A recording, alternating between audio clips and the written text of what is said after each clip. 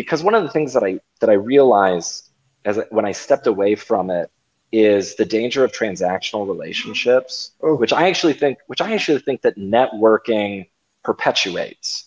Is even in the best locations, even in the most pure of intentions, it's you do something for me and I'll do something for you.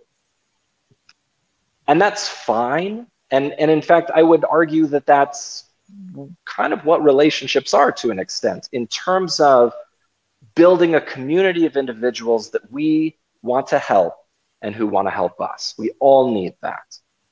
But we can't do that until we commit to deeper, more meaningful personal and professional relationships.